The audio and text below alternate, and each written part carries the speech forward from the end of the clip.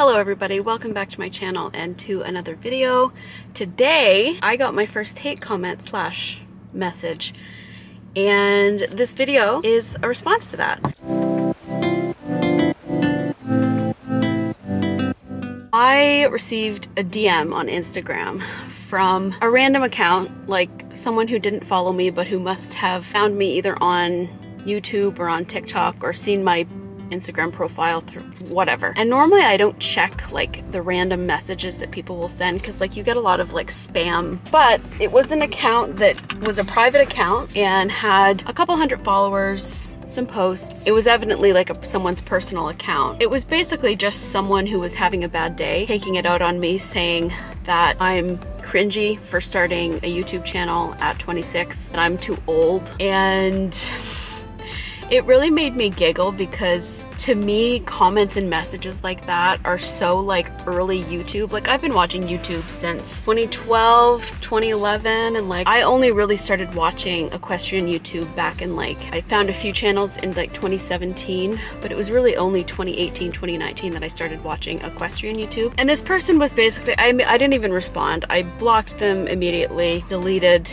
the message because I didn't need that kind of rudeness in my life. Like they weren't being super mean, they were just being like immature. They were just basically saying that I was cringe, basically. It really made me laugh because a few weeks ago Taylor Swift delivered a commencement speech at NYU, and I'm a huge Swiftie, like a huge Taylor Swift fan. I have been since her first album. And one of the things that she talked about in that commencement speech was like how things that you do, you'll look back on and find them to be cringy, and that people who don't understand what you're trying to do or who look down on what any sort of endeavor that you embark upon might think of it as cringy, but that the definition of cringy is just being super passionate and excited about the things that you're trying and the things that you're doing. And that's exactly what I'm doing with this YouTube channel. I started it as a way to track my journey with Merlin, to make some memories, because I had so much footage that I had taken of like training sessions and stuff over the last 2 years that I was like, it's just sitting here. I have hours and hours of footage that's just sitting here. I'm not going back and watching, you know, a 30-minute positive reinforcement session. So why don't I make videos out of it? And I started to do it, and I'm absolutely loving it. Like it's become such a fun part of my life that I'm not gonna stop. This experience is encouraging me to learn new skills and try new things. That person sending me that really stupid message on Instagram evidently didn't want me making videos, so my response is that I'm going to make a video. So this is going to be, hopefully, I say that, and if you watch my videos you know that I ramble. I'm already on my second 5-minute clip because I don't know how to shut up. I haven't done positive like pure positive reinforcement, sort of like trick fun training with Merlin in probably about a month because I've been so focused on his under saddle training. So I'm gonna go out to the barn tonight and I'm gonna kind of get back to my roots with Merlin and just have fun with him. And I thought that I would include like a full or almost full positive reinforcement session so that you can get an idea of what I do in positive reinforcement sessions on a day-to-day basis when I'm not working on a particular skill. So today, because he hasn't done it in quite a while, it'll probably be more of a review session than anything else. So I'll go over most of the different behaviors that he's learned thus far, play around with some target training, and I might try to get him to do some things like trotting over a raised pole at Liberty or something like that. We will see. It all depends on how willing he is and if he wants to work or not. If he just wants to let loose in the arena, have a couple bucks and go in, that's completely fine. So I'm going to drive out to the farm and I will see you once Merlin and I get into the arena.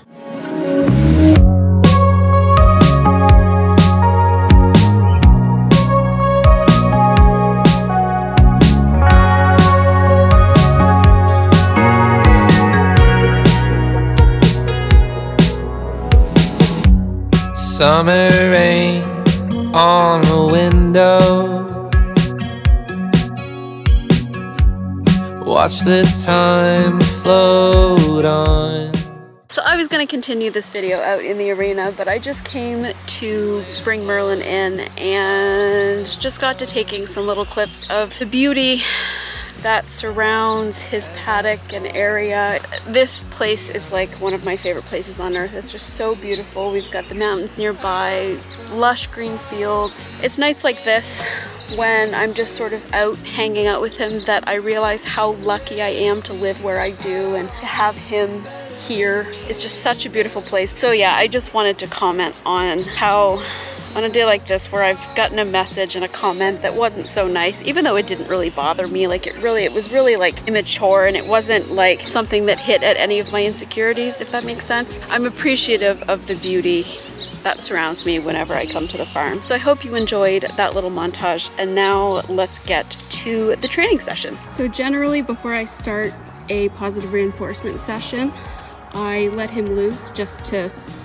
get any beans out if he has any. And he's currently very interested by the horses in the paddock next to the arena. So I'm gonna let him just investigate, because the last thing I want happening is for him to have any sort of explosion or anything like that while we're working. And of course, he's eating. Oh my God. You are something else, Merlin. You really are. Baby, I'll be better when we're rolling up.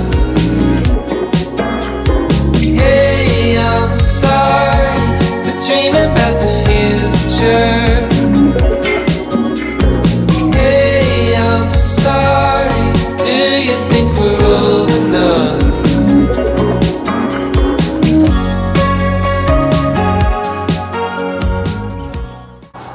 Evidently he's not too worried, because we're just having snacks. Come on. So he's investigating the horses on the other side of the arena, and I'm just gonna let him keep doing that. He's not like exploding or anything. There's 2 more horses in the paddock on the opposite side than he's normally used to. So I'm just letting him explore. He's sort of trotting back and forth along the fence line. If he wants to work, great. If not, I'll just let him explore. He's having a munch on some of the trees outside of the arena, so he's evidently not too stressed. That's what this is sort of about, is just letting him have, like, just hanging out with him and having some chill time and maybe doing a little bit of work, but he's mostly just staring at the other horses. It's kind of funny. One of those horses is his mom. Look how hunky my pony is. Hi. Do you want to work? No. He wasn't showing any interest in working at all. So I took my camera out to try to get some nice pictures of him, because he was standing very, there we go, standing very alert and pretty like that. And of course, as soon as I get my camera out, he's back to this. So I think we might try a little bit of a refresher. It'll probably be filmed on my phone, because just in case he would get loose or knock my camera over, I don't really feel like throwing $1,000 down the drain. So I'm going to switch over to my phone. Oh my God, you're so goofy. Come on.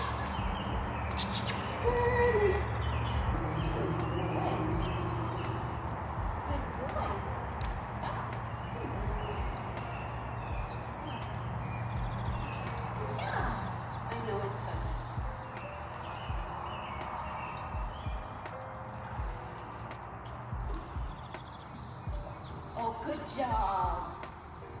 Good job. Oh, good job. Back.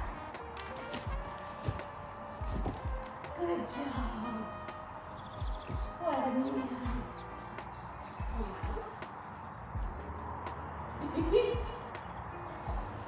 Good job.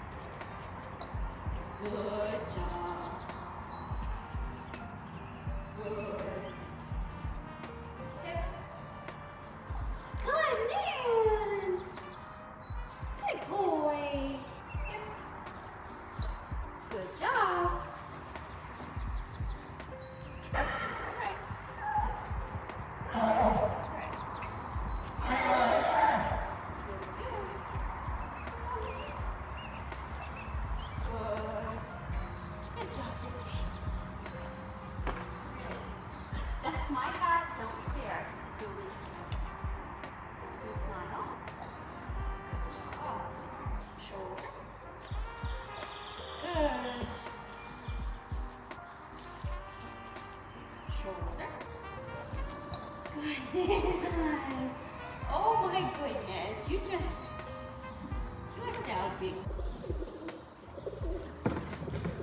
Oh, good too. Shoulder.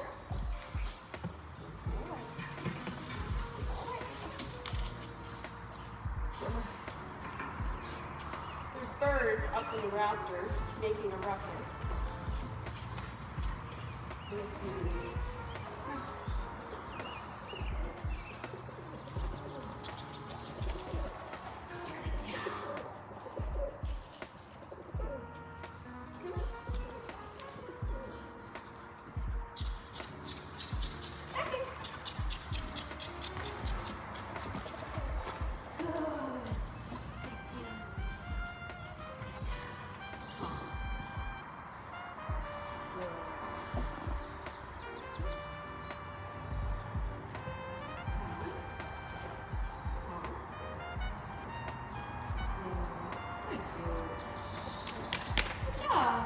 He just did like everything I asked him to do on the first try.